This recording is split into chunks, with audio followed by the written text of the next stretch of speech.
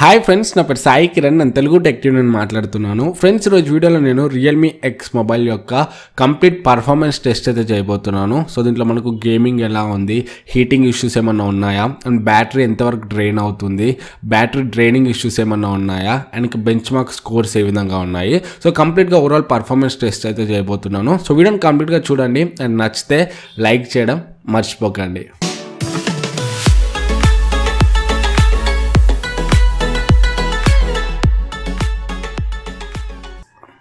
Friends, video start చేయడం ముందు దీని స్పెసిఫికేషన్స్ ఒకసారి చూసుకున్నట్లయితే సిపిజెడ్లో మనకు స్నాప్డ్రాగన్ 845 అని చూపిస్తుంది టాప్లో. కాకపోతే 845 ప్రాసెసర్ అయితే కాదు, ఇది కింద మళ్ళీ మనకు 710 అని చూపిస్తుంది. దీంట్లో మనకు స్నాప్డ్రాగన్ 710 ప్రాసెసర్ ఉంది. ఇది 10 nm మీద బిల్డ్ అయిన ప్రాసెసర్, ఆక్టోకోర్ ప్రాసెసర్. దీంట్లో 2 కోర్స్ చూసుకుంటే క్రయో 360 కోర్స్ ఉన్నాయి, గోల్డ్ కోర్స్ ఇవి 2.2 GHz క్లాక్ అయి ఉన్నాయి. అండ్ ఇంకా 6 కోర్స్ చూసుకుంటే క్రయో 360 సిల్వర్ కోర్స్ ఇవి 1.7 GHz క్లాక్ అయి ఉన్నాయి. అండ్ దీంట్లో Adreno 616 GB ఉంది. ఇది 4GB ర్యామ్ 128 GB స్టోరేజ్తో వస్తుంది. LPDDR4X ర్యామ్ ఉంది అండ్ UFS 2.1 స్టోరేజ్తో వస్తుంది. సో ఓవరాల్ స్పెసిఫికేషన్స్ చూసుకుంటే మాత్రం హార్డ్వేర్ పరంగా చాలా బాగున్నాయి. ఒకసారి ఇక్కడ మనం బ్యాటరీ చూసుకున్నట్లయితే బ్యాటరీ లెవెల్ మనకు 79% ఉంది అండ్ బ్యాటరీ పర్సెంటేజ్ చూసుకుంటే మనకు 31.7% అయితే ఉంది. సో ఒకసారి మనం రూమ్ టెంపరేచర్ చూసుకుందాము. రూమ్ టెంపరేచర్ చూసుకుంటే 27 degrees వరకు అయితే ఉంది. మొబైల్ టెంపరేచర్ చూసుకుందాం మనము. సో ఇనిషియల్గా గేమ్స్ ఆడకముందు మొబైల్ టెంపరేచర్ చూసుకుంటే మనకు ఫ్రంట్లో 31 degrees వరకు అయితే వస్తుంది మ్యాక్సిమం. అండ్ బ్యాక్ సైడ్ చూసుకుంటే మనకు 32 degrees వరకు అయితే వస్తుంది. సో ఇనిషియల్ టెంపరేచర్ చూసుకుంటే ఇప్పుడు టైం చూసుకుంటే 3:11 అవుతుంది. సో మనం ఒక 1 hour వరకు గేమ్స్ ఆడి సో టెంపరేచర్ ఏ విధంగా రీచ్ అవుతుందో చూద్దాము అండ్ బ్యాటరీ ఎంత డ్రైన్ అవుతుందో చూద్దాము. ఫస్ట్ నేను Asphalt 9 గేమ్ ఆడుతున్నాను. సో ఇక్కడ సెట్టింగ్స్లో నేను డిస్ప్లే సెట్టింగ్స్లో హై గ్రాఫిక్స్ పెడుతున్నాను. సో హై క్వాలిటీ అయితే పెట్టాను. సో చూద్దాం మనకు గేమ్ ప్లే ఎలా ఉంది, Asphalt 9 ఏ విధంగా హ్యాండిల్ చేస్తుందో.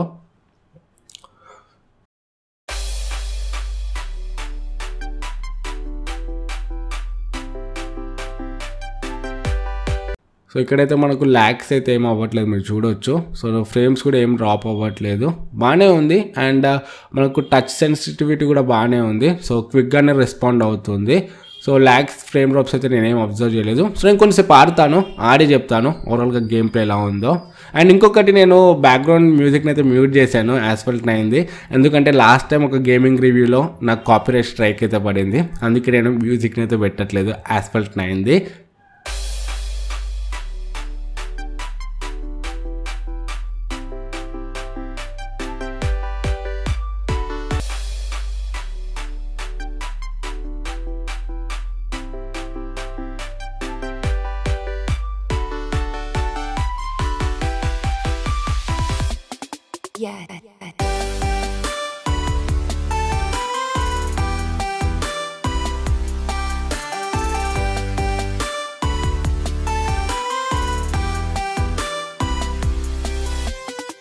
సో ఓవరాల్గా Asphalt 9 అయితే బాగా హ్యాండిల్ చేస్తుంది. ఎక్కడ కూడా ల్యాగ్స్, ఫ్రేమ్ డ్రాప్స్ ఇలాంటివి అయితే ఏం లేవు. చాలా స్మూత్గా ఉంది గేమ్ ప్లే.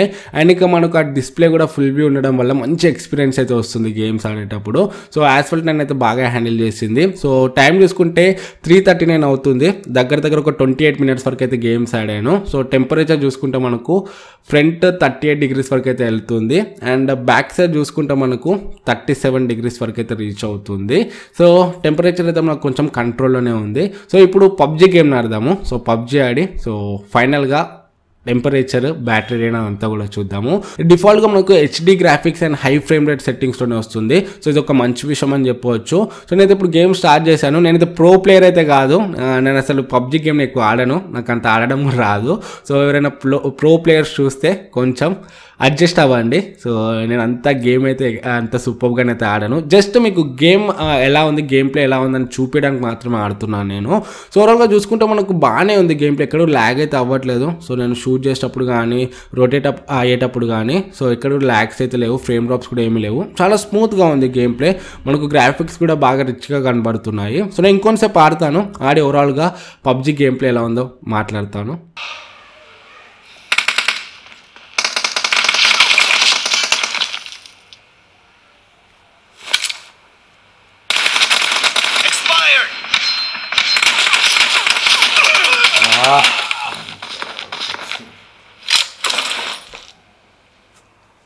సో ఓవరాల్గా పబ్జీని కూడా బాగా హ్యాండిల్ చేసింది, ఎక్కడ కూడా ల్యాగ్స్ అండ్ ఫ్రేమ్ డ్రాప్స్ అయితే లేవు. సో నాకైతే పబ్జీ కూడా సాటిస్ఫైబుల్గానే ఉంది.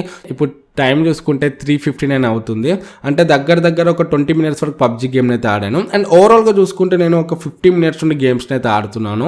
సో 50 మినిట్స్ నుండి ఆడితే మనకు ఫ్రంట్లో చూసుకుంటే టెంపరేచర్ 39 డిగ్రీస్ ఉంది, అండ్ బ్యాక్ సైడ్ చూసుకుంటే మనకు 37 వరకు అయితే రీచ్ అయింది, మ్యాక్సిమం 37 వరకు అయితే రీచ్ అయింది. సో ఇక్కడ చూడొచ్చు మనకు టెంపరేచర్ కంట్రోల్లోనే ఉందని చెప్పొచ్చు.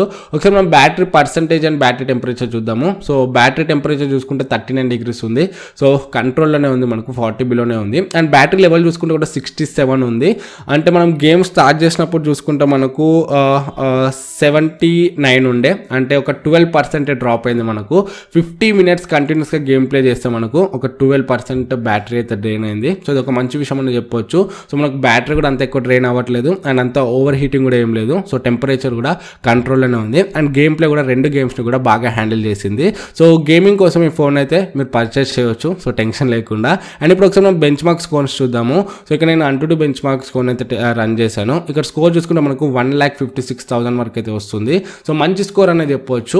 కాకపోతే స్నాప్డ్రాగన్ 675 చూసుకుంటే నేను టెస్ట్ చేసినప్పుడు అది 1,67,000 అలా అయితే వచ్చింది, 1,70,000 వరకు అయితే టచ్ అయింది అది.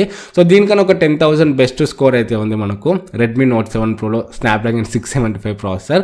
So Realme 3 pro, Realme X రెండిట్లో కూడా మనకు స్నాప్డ్రాగన్ 710 ఉంది కాబట్టి మనకు బెంచ్ మార్క్ స్కోర్స్ అనేవి 1,56,000 వరకు అయితే వస్తుంది. సో బ్యాడ్ స్కోర్ అయితే ఏం కాదు, మంచి స్కోర్ ఇది. సో ఓవరాల్గా రియల్మీ ఎక్స్ యొక్క పర్ఫార్మెన్స్ టెస్ట్ అయితే ఇది. సో ఈ వీడియో మీకు యూస్ఫుల్ అవుతుంది అనుకుంటున్నాను. నచ్చితే లైక్ చేయండి, అండ్ డౌట్స్ ఉంటే కమెంట్స్లో అడగండి. ఆల్రెడీ దీనికి సంబంధించిన కెమెరా రివ్యూ చేశాను, చూడకపోతే మీద ఐకార్డ్స్లో చేస్తాను, ఒకసారి చూడండి. అండ్ నెక్స్ట్ దీనికి సంబంధించిన ఫుల్ రివ్యూ కూడా రాబోతుంది. సో దానికోసం కొంచెం వెయిట్ చేయండి. సో మళ్ళీ నెక్స్ట్ వీడియోలో ముందుకు వస్తాను. అప్పుడు this is Sai Kiran from Telugu tech TV signing out. జై హింద్.